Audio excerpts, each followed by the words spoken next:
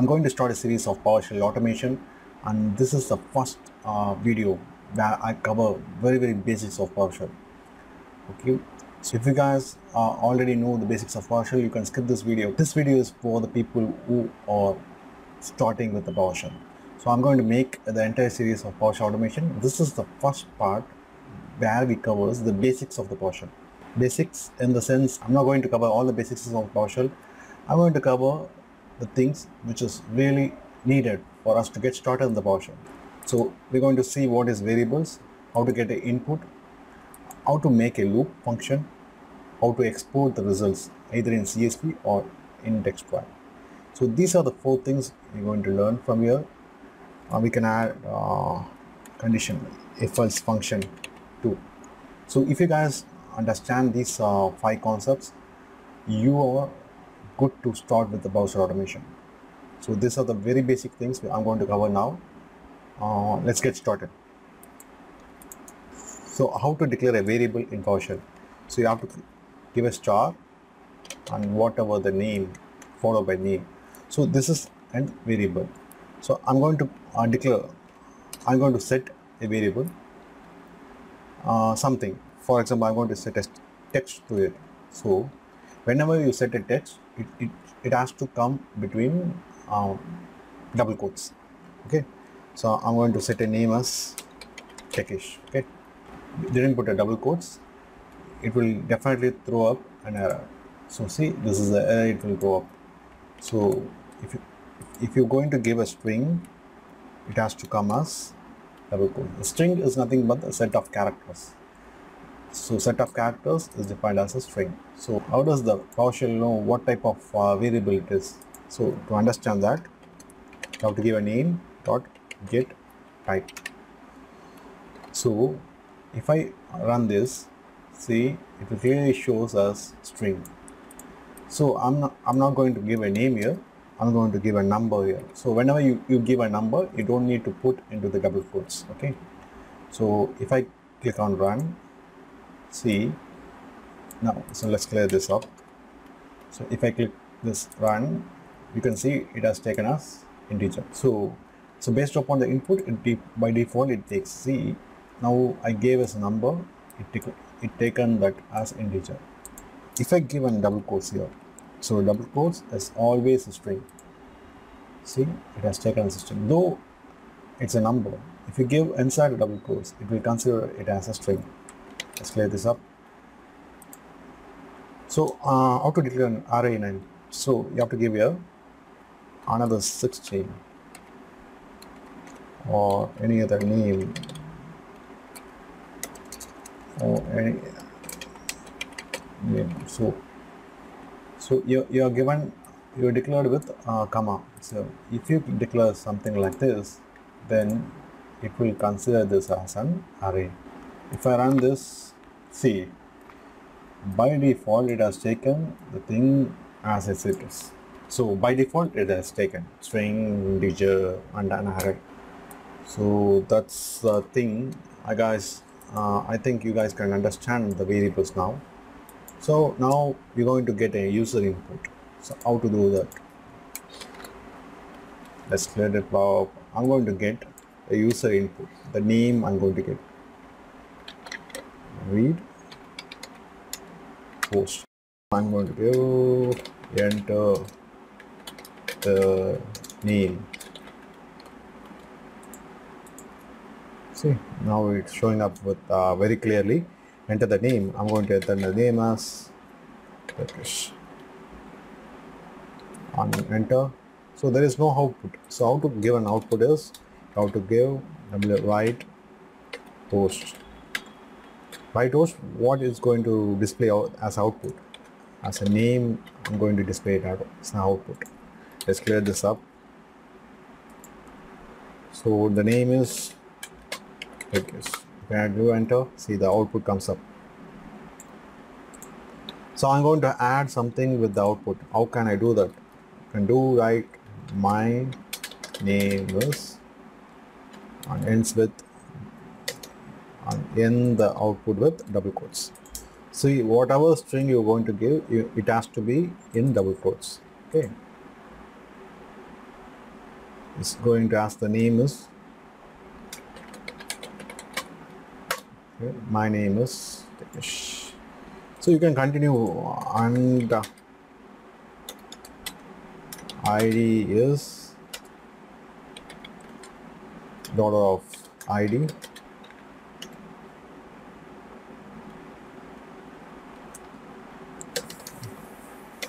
can give comma, the ID, and subject. And subjects are dollar of subject. So if you click here, it will ask for a name, click here, see.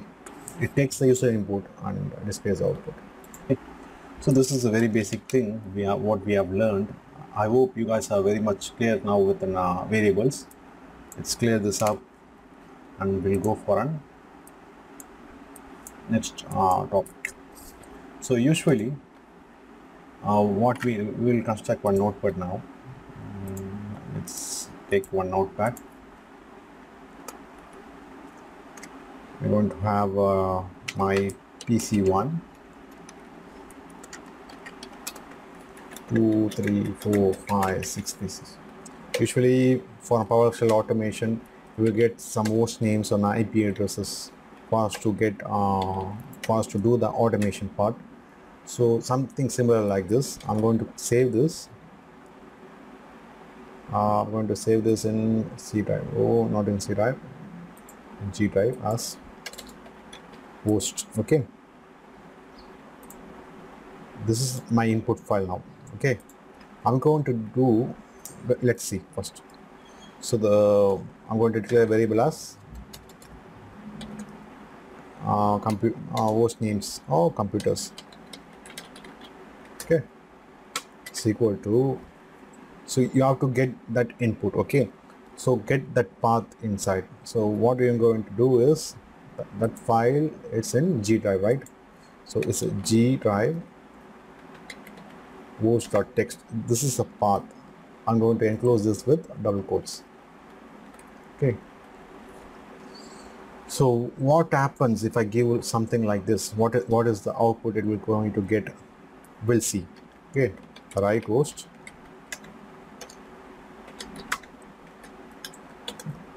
Computers. So if I run this, so it gives an output as this. So get the content of this text file and store it into the variable. So how to do this is, it's very simple. You can get content hyphen path. So if I run this, what it will do is it will go inside this text file and get the content of the text file and stores into the computers variable. Okay. If I click this run, see 1, 2, 3, 4. We got an array here. Okay.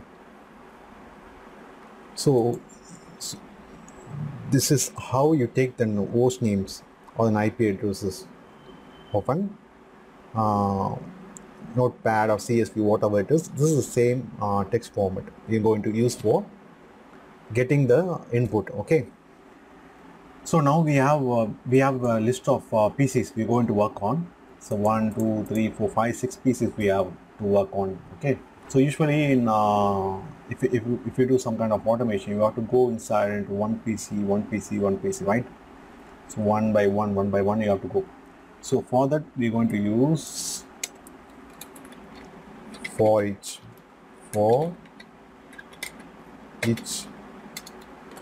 I'm going to take the computers in. I'm going to take the each computer in computers.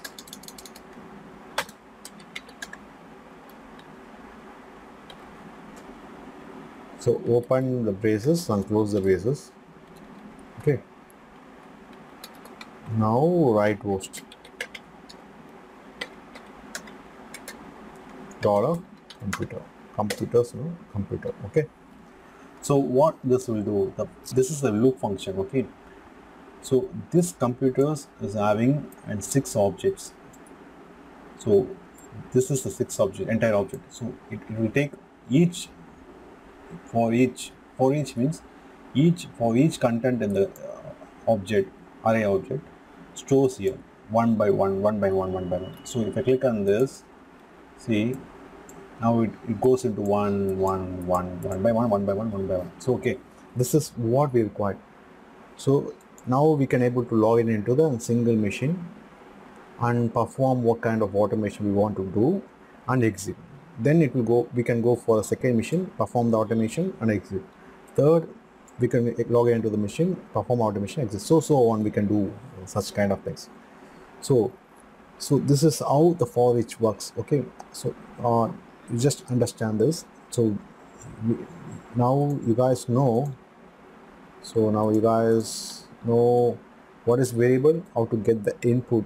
This is also kind of input. Okay, get content is a kind of input. Okay, so this is for each we have done. So now we're going to, if else we will see lost. Okay, now we're going to output the file. So how you will output the file? I'm going to, instead of writing the worst, I'm going to save, I'm going to output each file as G with the computer name. I'm going to save. Okay, dollar computer dot, I'm going to save it as text file. So here I'm going to use out file with the braces here. So what it's going to do is it's going to give 1 2 3 4 5 6 outputs. Let's see, let's run and see. So it's done now. Let's go to the G drive. I've created a folder called output, so that COMPUTR, okay, computer. So to understand, so because my G drive is so messy, it will confuse us. So I have created a few new file. So we'll keep this side by side so you can understand it better.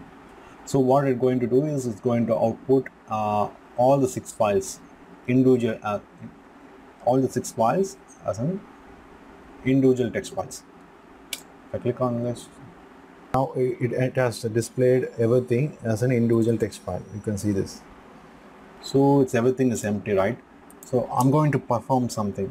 Okay, so I want to give an input. So if I open any of this file, it's empty.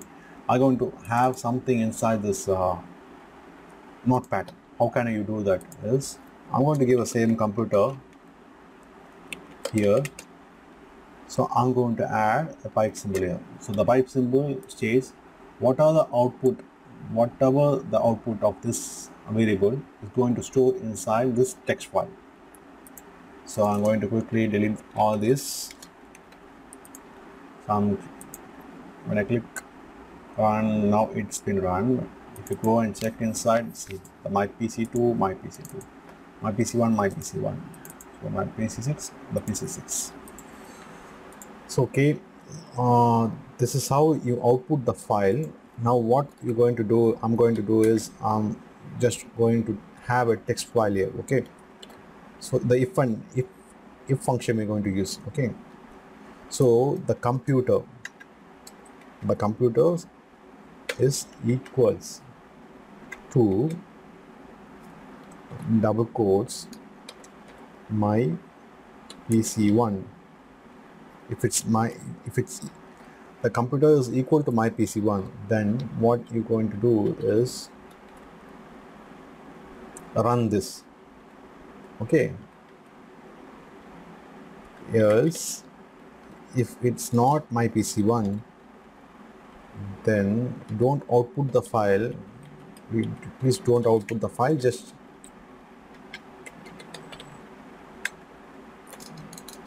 write post. So this is what so the if else function, what we have written here is whenever my computer value is equals to myPC1, then it will execute and outputs a file.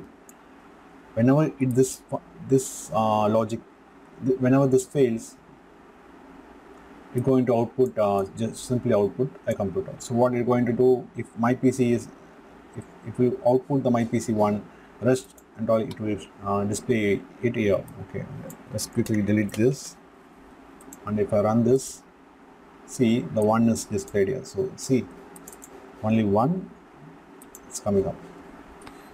So I'm now going to then not equal to. So the NE is means not equal to, EQ is equal to. So I will show, I will link a reference document of one. Okay, I will link those things below this video inside. Okay, so if it's not equal to myPC1, then it will output. I'm going to do the reverse now. It will display only myPC1, rest and all it's going to output here. If I click on this, see myPC1 is displayed here, this and all is here. This much is enough for us to get started in PowerShell automation. Kindly wait for my next video. It's going to come up very soon. Okay, thank you very much for watching this video. I'm going to see you in my next video. Thank you.